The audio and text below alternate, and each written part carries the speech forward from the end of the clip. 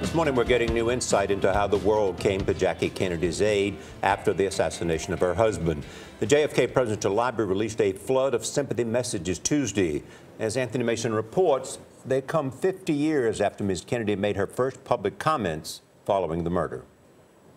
The knowledge of the affection in which my husband was held by all of you has sustained me. Jackie Kennedy kept some 7,000 condolence letters in her personal collection. Notes from ordinary people all over the world.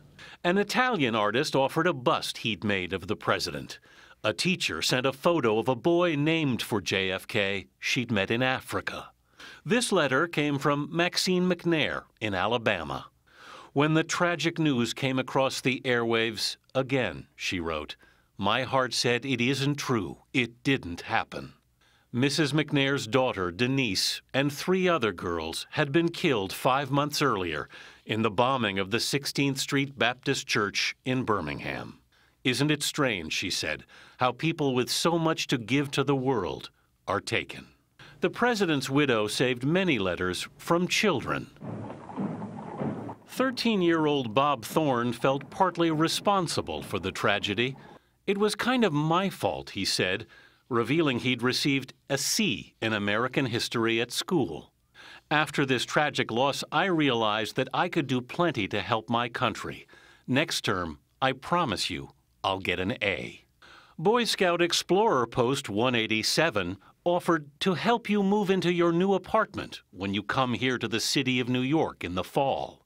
Mrs. Kennedy is deeply touched. Her secretary, Nancy Tuckerman, wrote back, declining the thoughtful offer. All of you who have written to me know how much we all loved him and that he returned that love in full measure. 50 years ago, the First Lady promised the letters would be saved in the Kennedy Library, where they're now an archive of America's grief. For CBS This Morning, Anthony Mason, New York.